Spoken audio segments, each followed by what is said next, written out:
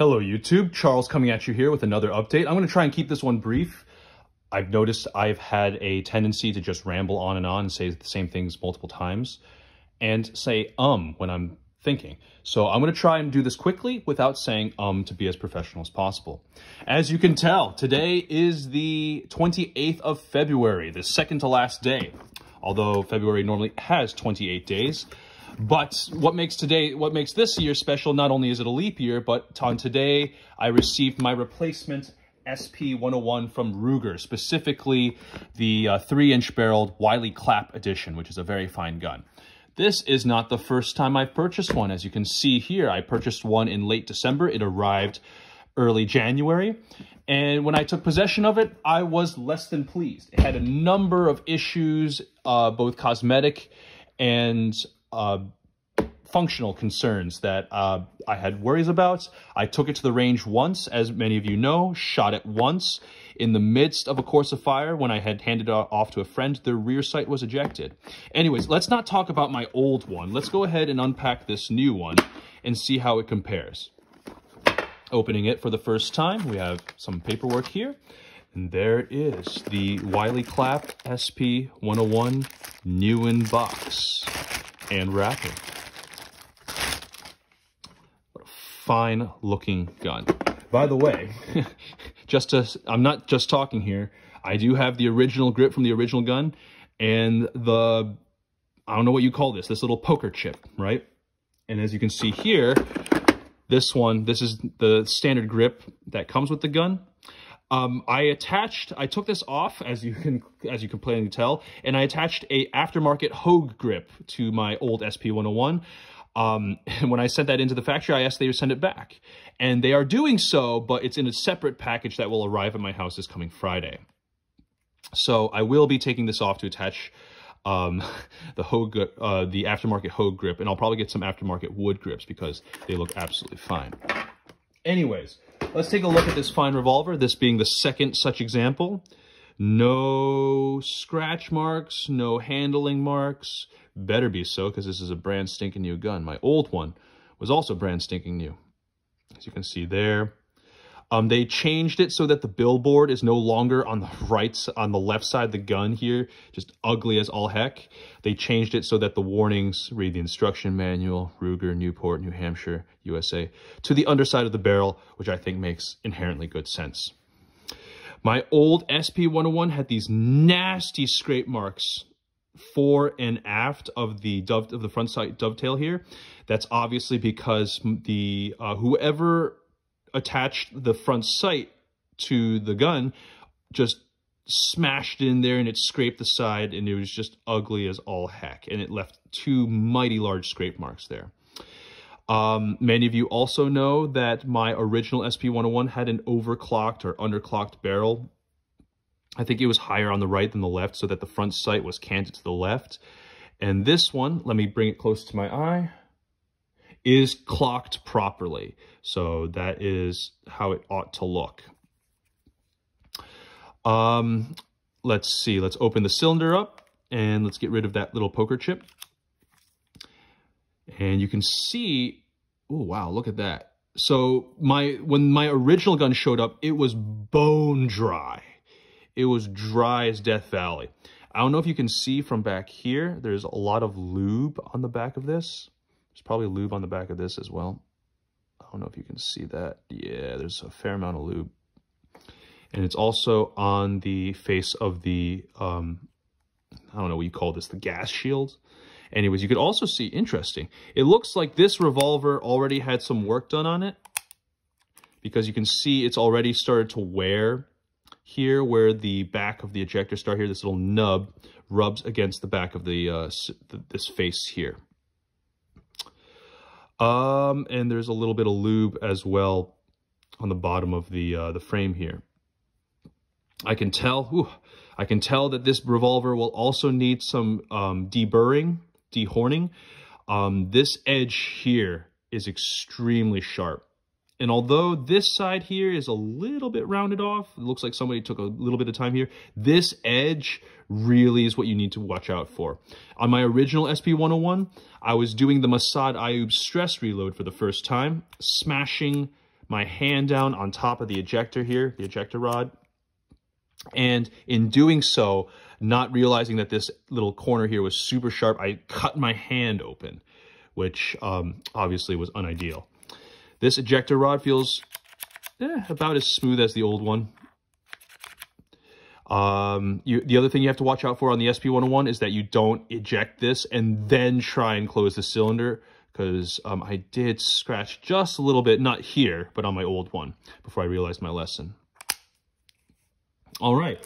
Cosmetically, the gun looks good, as I mentioned. These grips are all right for me. Ooh, that trigger. Okay, so this trigger is a lot smoother than my old SP101. On my old SP101, not only was the trigger heavy, the trigger also dragged along the left side here of the hammer cutout of the frame. This one, excuse me. This one here is also biased slightly to the left, but I don't feel it rubbing against the side, the inside cut here. Yeah, I don't feel it rubbing up against that. And also notice when I did the double action, I don't know if you guys can hear it. On my old SP101, upon releasing the trigger, it would audibly squeak. I'm not just talking metal on metal. I'm not talking about, like, you know, rough feeling triggers. I'm talking it actually squeaked. So let's see if it does that.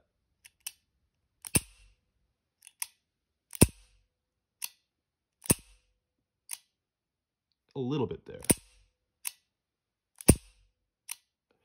Well, this trigger is much smoother by at least 15 to 20% compared to my old one, just by my own memory. Oh, you heard it squeak there a little bit. And it also had this really annoying squeak. Yeah, like that. Okay, it showed up twice there. I'm guessing that's because the trigger needs a little bit of work, maybe a little bit of polishing. And I will be doing quite a bit of work. Here you can see the original Hogue grip that is being sent back to me. Got some reduced power springs, and also the M Carbo polishing kit.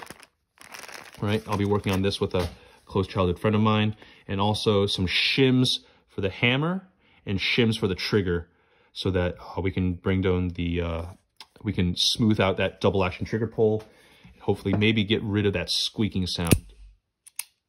Although, let's be honest, if you're touching on 357 Magnum, you're not going to hear it. Overall, I'm very pleased with the aesthetic appearance of this gun. Again, I'll be replacing the grip, and I'll be doing a lot of work on the internals. I've got some snap caps here, some 5-rounders. Let's see if they work. Yep, they slide right in there. And I would estimate this double action trigger, it's a bit awkward doing this behind the camera, somewhere around 12, 13, 14 pounds, I think. I think with some polishing, you'll probably lose a pound or two off that. And then with the reduced power trigger springs and hammer springs and whatnot, I think you could probably get this down to about 8 pounds. And then, of course, revolvers, as I mentioned in my other update video, they are an absolute tactile joy to handle. Bumping the tripod there.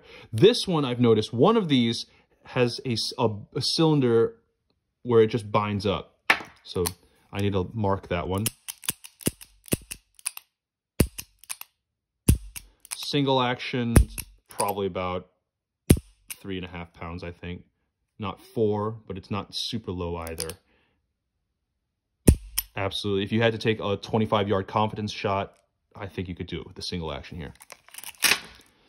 And I've got one more. I've actually got more Safariland speed loaders. I just don't have enough snap caps. Right? And then open sesame. And I've started to develop just a little bit of a turn line, but again, you guys know that this revolver is literally brand new. I opened it in front of you, right? Masada Ayub stress reload. and you're good. Overall, I'm very pleased with this purchase. Hopefully when I take it to the range, it will not eject the rear sight anymore. It will hit to point of aim. And again, I can't wait to, there I go saying again. I can't wait to shoot this, I can't wait to work on the internals of this gun to really smoothen it out even further. This one's a lot smoother than my old one already, but I'd like to make it even smoother, a little bit easier to handle. And I'll be talking more about why I chose to get into revolvers. And you can see there's even some lube on the inside of the trigger there. So again, I think somebody clearly at the factory worked on this. It did take them 3 weeks, excuse me. It took them 3 weeks and 1 day to get from beginning to end. Normally when I looked online, when people had to replace their GP100s or their, vanilla SP101s, they would get turned around in 2 or 3 days, either for repair or to be sent, a new example to be sent to the customer. But the Wiley Clapp is made only on a limited basis, so it took them 3 weeks to, send their little slave elves into orbit to mine the steel ore from the asteroid belt, bring it back, forge it, investment cast steel, whatever this is called. And so it took them a little bit longer. Overall, I'm very pleased. I'm still wondering out loud if the smart decision for getting a hand cannon was to go with a Glock 10mm, but I will explain in a future video why the SP101 was my choice and why I decided to get into revolvers to begin with. This is already now nearly 12 minutes long. You can see now that I've got my SP101 back from Ruger, and I wish you all a great rest of the day. I will be releasing a future video soon.